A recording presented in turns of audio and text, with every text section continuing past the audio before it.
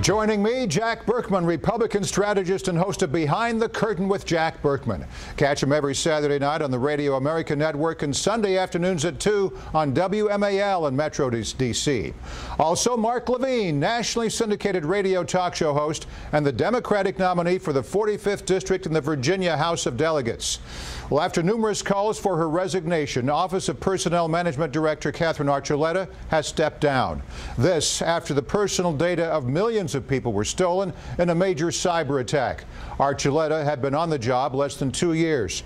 Jack, do you think this breach was her fault or does it matter? Did she have to go? It doesn't matter, Morse. If seen as an isolated incident, I wouldn't make much of it. But this is not an isolated incident. This is a chronic, systematic, and terrible failure of the president to manage. How many IT breakdowns has the government seen? I mean, it happened at HHS. It happened big time with our veterans at the VA. It's almost unbelievable what's happening. I attribute this is called failure to manage. And this is what we said in 2008. When you bring a man to the White House with no experience doing anything, these problems happen. They would be better known, except the press really protects them. Now, Archuleta's departure marks the fourth high-profile resignation following a scandal for the White House. Eric Shinseki, Kathleen Sebelius, Julia Pearson, and now this. Many have criticized Obama for not being able to manage his administration. So, Mark, is this a leadership issue? No, the IT issues existed under George W. Bush. In fact, they were extremely severe with regard to the Veterans Administration and everything else. This has been a long, ongoing problem. It apparently is very hard for our government to get a good handle on IT. I don't know. I think she probably did have to leave. It's unfortunate. She did have less than 2 years to try to fix the problems that were there before. But really, we got to remember what this is. This is a cyber attack. This wasn't the systems going wrong. This was the systems failing to protect against a determined adversary who's trying to get into our systems. And this is something that we've been warning about for a very long time, and all our governments have to be careful about. But Mark, you got to be fair. You got to be fair. You're a fair guy. You have to understand, if you compare, you can't compare the IT failures in the Bush administration with the IT failures in the Obama administration. The only difference is we have the Chinese veterans, HHS. In their defense, they're all in the wrong place at the wrong time. IT is still so antiquated in the government, and the hackers are so much better now than they were 5 years ago. That's true, and it was true 10 years ago, it was true 15 years ago. Part of the main problem is funding, with the Republicans cutting funding for all government agencies. Oh, my goodness.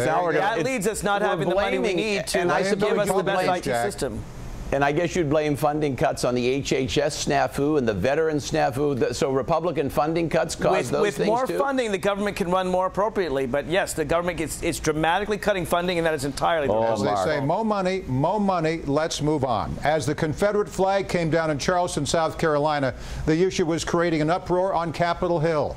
House leaders pulled a spending bill off the floor after an amendment that would allow the Confederate flag to be flown at certain federal cemeteries. The measure caused a split among Republicans, and Democrats immediately called it an embarrassment to the GOP. Jack, your party has had a hard time reaching out to minorities. Could this hurt? It could hurt, yes, but I think it's the right thing to do.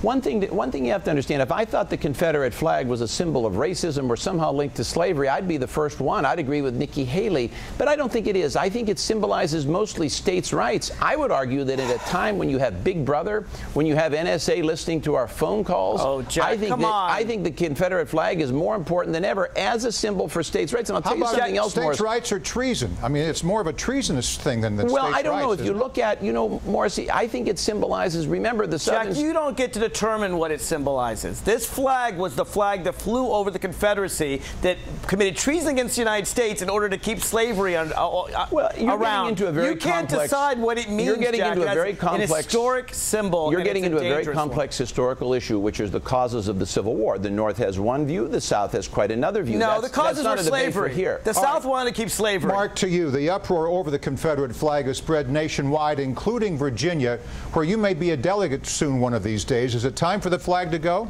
I think it is. I think the flag, particularly in Mississippi, still has an enslaved flag. Absolutely. Okay. The Confederate flag belongs in museums. It belongs in history books. It belongs over a few Confederate graveyards. Point of order, Mr. Chairman. Point of order, Mr. Chairman. Now, you can play this tape back. Someday our great friend Mark here is going to be running statewide in this state. He's a great candidate. You better believe he'll go statewide. And when he does that, this tape might be played back. I guarantee you at that time he might not be so vociferous about the Confederate Confederate flag. It belongs only in the context of the Confederacy. A Confederate War Memorial, a museum, something like that. It does not represent Virginia. All right, we'll save the tape and play it back. But, Mark, you're basically shooed into this job, but you have no opposition, so you basically got the job, right? Yeah, that's true. I am running unopposed. All right, we'll watch that, too. All right, let's switch gears to the race for the White House. After Donald Trump's remarks on Mexican immigrants, other presidential hopefuls came out against him.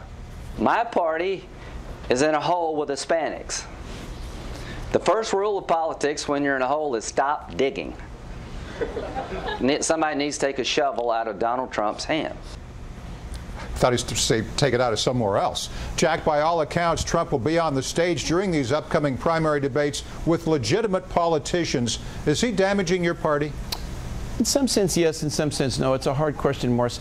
You have to remember, people like Lindsey Graham, a lot of the Republican Party is very jealous of Donald Trump right now because he is successfully doing what nobody else can, and that's move to the right. Rubio wants to do that. Bush wants to do that. Scott Walker wants to do that. Lindsey Graham wants to do that. They can't, but Trump has found a magical formula to move to the right. Now, Trump knows... He's moved off the cliff. Well, he's moved... Obviously, his language was inartful. Obviously, he shouldn't have used the word rapist. His language? Very How about inartful, his claims? Extreme, but he did that. Trump knows what he's saying. He did that deliberately. He did that deliberately. The id of the Republican Party. He represents what Republicans don't say publicly, what they say privately. That's why he's moving up in the polls. That's why he's an embarrassment to the party. For psychology majors, it's the id, the ego, the superego. All right. Meanwhile, Hillary Clinton didn't miss the chance to jump on Trump's comments, saying they represent the whole of the Republican Party. They are all in the, in the same general area on immigration. They don't want to provide a path to citizenship. They range across a spectrum of being either grudgingly welcome or hostile toward immigrants. Jack, was it fair for Hillary to make that statement? Republican Lindsey Graham wants a path to citizenship. Oh, I think, look, the whole idea, no, it wasn't. Substantively, Hispanic families want what white families, Asian families, black families, what everybody wants. They want the American dream. They want prosperity. They want success. They want their boy to go to Harvard. They want what Americans want. This idea that you're going to market to Hispanics and market to blacks, market to whites, I think it's a horribly racist thing. I will say this. One thing, the broader point about Hillary Clinton, Morris, she continues to hog the spotlight. I think it's politically foolish. If I were Hillary, we'll see if Mark agrees, I would get off the stage, let Republicans shoot it out. All of her coverage is going to be negative. It's going to be linked to emails. It's going to be linked to the foundation. Jack, you're changing the subject. Let me ask you this. Why can't we allow Mexican and Latino immigrants the same thing that other immigrants, my great-grandparents came here? We are a nation of immigrants. Why can't we welcome all? I'll answer your question. Single out Latinos. Let me answer your question. Treat them unfairly. It's a good question. Let me answer it. The answer is, at the turn of the century, turn of the 20th century, those people, our forefathers, came here legally. The people in the country now, a lot of them came here illegally.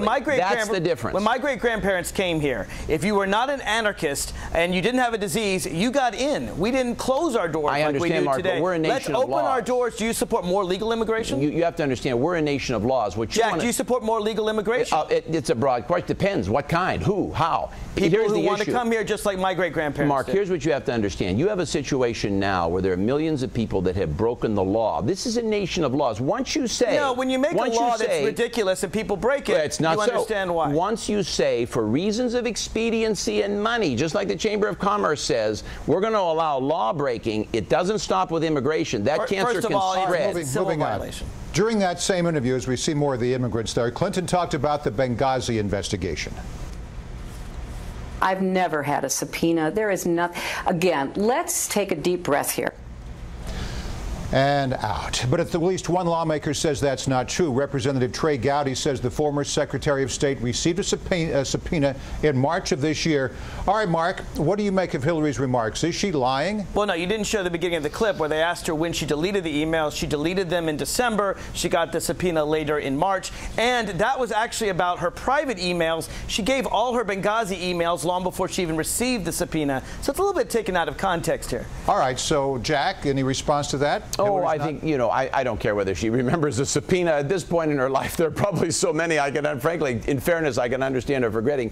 But the bottom line is this: Benghazi's not going away. I think the majority of Americans believe, certainly Republicans believe, that the president allowed 4 people to die Jack, because he was afraid he was coddling radical Islam. Jack, and his desire to coddle radical Islam let a U.S. ambassador die. The Republican report from the House exonerated Hillary and exonerated the president. This was the Republican report. I don't know how you could keep waving the bloody flag of Benghazi when the Republican House members exonerated her. All right, well, we'll go after the emails. That's what the Republicans are focused on now. In the meantime, many critics say Hillary has always been leery of the press, but during a July 4th parade, her handlers tried hurting the media. There they are. Come on, little doggy. Come on.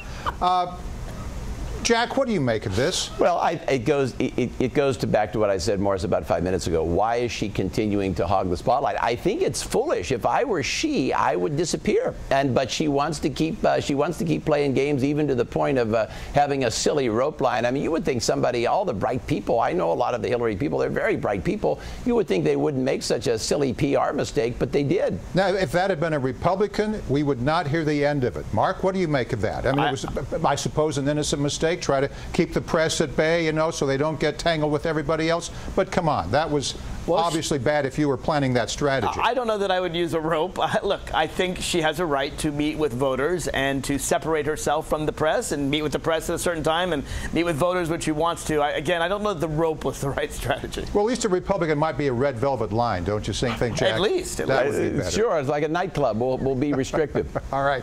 Jack Burkman, Republican strategist. Mark Levine, Democratic strategist. The best political panel on TV. Thanks to you both. Thank you, Morris. Thank you, Mr. Delegate.